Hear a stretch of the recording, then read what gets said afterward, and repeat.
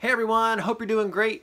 Today I wanted to read a picture book that is nonfiction, so it has pictures in it, and it is about a real thing. It is called How a House is Built by Gail Gibbons. We are all familiar with what houses are, and there's walls and roofs and sinks and all sorts of things and windows, but how are they built? How are they put together, right? So this is a great way to learn about that. All right. Many people live in houses.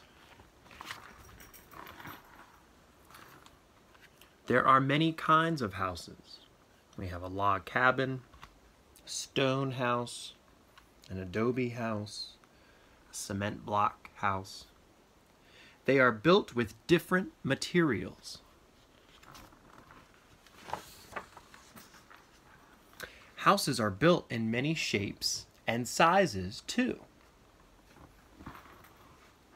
A brick house, glass house, frame house. These all have different shapes to them. This is how a wood frame house is built. First, the architect draws the plans. A person here that draws the plans for the whole house. The architect recommends a general contractor who will be in charge of building the house. During the months ahead, the general contractor will hire all these people to complete the project. The general contractor makes sure everything is done according to schedule. There's the general contractor. There's the surveyor, heavy equipment operator, foundation builders, well drillers, septic system crew, carpenters, plumbers, mason, electricians, heating specialists, drywall crew, painters, and landscapers. We're going to get into what all those things are, all these different steps for building a house, what these people do. All right. At the construction site, the surveyor measures for the foundation. He hammers wooden stakes into the ground where the corners of the house will be, and a well is being drilled. So they have a person that's drilling a well for them for their water. A lot of us, we probably have water that comes from the city, right? The heavy equipment operators come rumbling up the road. They dig a hole where the foundation will go. The foundation will support the weight of the house. The foundation is the thing that's on the bottom of the house, that it sits on the ground. We have a couple different machines here to dig that hole for the foundation. This must be up north where they're digging something like a basement, right? Here you don't have as many. Often you don't have that deep of basements because there's an issue with water, right? If you dig a hole here 6 feet, 10 feet down, there's going to be water coming in. So, all right. Next, the foundation builders arrive. They dig trenches around the edges. Then they line the trenches with boards to make a form. Trucks move into place and pour the concrete. You've probably seen some of these concrete trucks before with that little chute on the back, and they can put it right where they need it to go, and they could dump in that concrete. And this is like a mold or something. It's called a form, and the concrete fills up that area, and then they're going to take that wood away, and then it looks like this, where the concrete's poured. When the concrete is hard, the boards are removed. This is the footing for the foundation. The footing will give the house a firm base, right? So it's like this deep, strong piece that goes around the border. Then the foundation builders build forms on the footing for the foundation walls. The concrete trucks come and go to fill the forms. The concrete floor of the basement is poured and smoothed over. Right? You've probably seen people doing concrete work and smoothing it out when they put in sidewalks in the neighborhood, maybe. The forms are removed when the concrete is hard. Tar is smoothed on the outside walls so moisture can't get inside. Then the bulldozer pushes or backfills the dirt up against the outside of the foundation. So there's this whole thing that's underground, right? They took all those boards away, and now it's just this concrete room, right?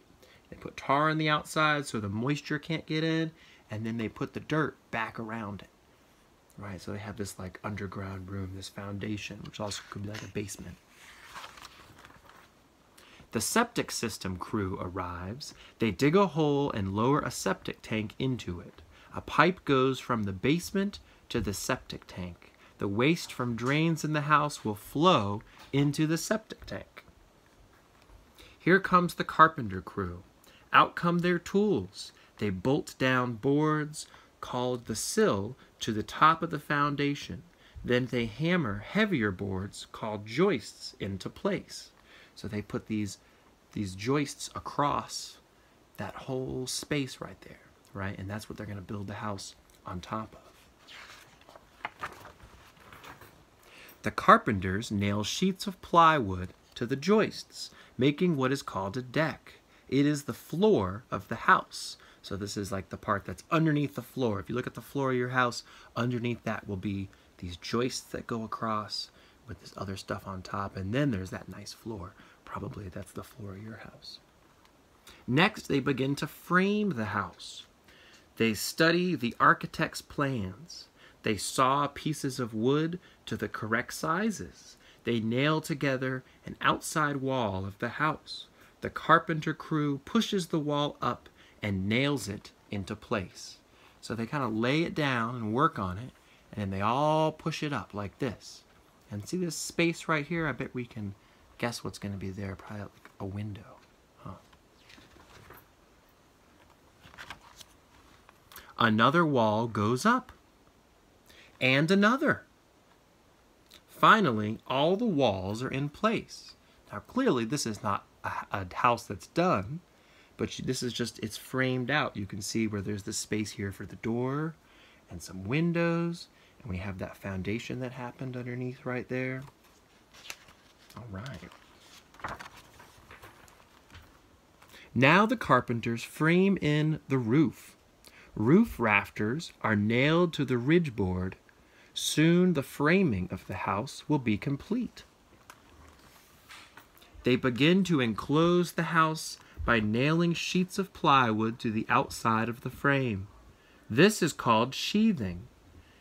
Then they saw out the spaces for the windows and doors. Felt paper is nailed to the outside of the plywood to keep moisture out. So all along the side of the house, they put this extra material on to keep moisture out. Right?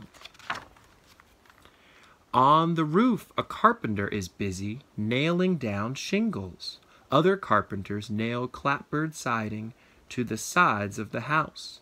Day after day, the work continues. So on the roof of the house, they're putting down paper and shingles. And on the side of the house, they're putting on siding. There's different siding on different houses. Some, they do this first step, and then they have this brick that goes on the outside. There's all different types of materials that could be on the outside of a house. And those are all things you could see when you just look at a house. The mason is almost finished building the chimney. Windows and doors are installed. So a mason is a person that does brickwork, that lays the bricks and puts them together, right? He makes that stuff that's called mortar that goes in between the bricks, and that kind of sticks them all together. Inside the house, interior walls are nailed into place. An electrician runs wire through the walls to outlets and switches. Plumbers install the pipes that bring water to faucets and carry waste from drains to the septic system. So all the pipes in the house, there's the pipes that go in that carry water into you, and the pipes that when water goes down the drain that take water away from the house. And before they put all the covers on all the walls, they put all the wires in there behind them with switches and outlets and stuff, and then they'll put the covers over that. Insulation is tucked between studs to keep heat inside the house. This is like a blanket that's inside your walls. The drywall crew cuts and nails the drywall into place. They smear joint compound onto drywall joints to make smooth walls. So this house here has drywall over the walls. It's like a concrete board. And then they smooth the space in between them. So when they paint it, it's one nice smooth wall. And they have to cut out holes where all the switches are, right? And the outlets and stuff. Next, the finished floors are nailed down. Windows and doors are trimmed. The painters paint the walls. All right, so they're putting wood around all the windows, and they're painting the walls. They're putting down the nice wood floors over that plywood. Everything is almost done. The electrician hooks up the light fixtures, cabinets are installed, the plumber puts in the bathtub, toilets, and sinks, the furnace and hot air ducts are installed. So they have their air conditioning and their heaters, right? And all the cabinets in the kitchen and all the light fixtures. When you turn on a light, that thing that hangs on the ceiling, and all the sinks, all that stuff. Outside, the landscapers notice that the grass they planted is beginning to grow. So they dig a hole for one or more bush. So they start putting in different things around the house, some flowers and plants, make it look nice. For many months, this has been a very busy place. At last, the work is done. Now the house is ready to become a home. And I know right now you're spending a lot of time at your house. And it's not just a house, it's your home. It's where you live, right? Wherever you live, if it's an apartment or a house or anything, that's where you get to live, and that's a home. There's a difference between just a house that's any old building and your house. That's your home, right? And look right here, there's all these different, it says simple shelters of the past.